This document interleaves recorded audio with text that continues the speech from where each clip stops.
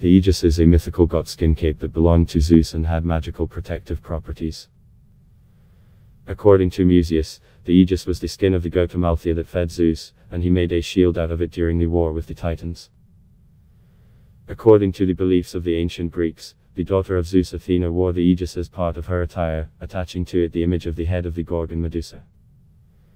The modern expression, under the auspices, means to be under the protection of some powerful force or to act within the framework of some influential institution. For example, it is sometimes said that football club tournaments are held under the auspices of UEFA, UNICEF operates under the auspices of the Union, etc.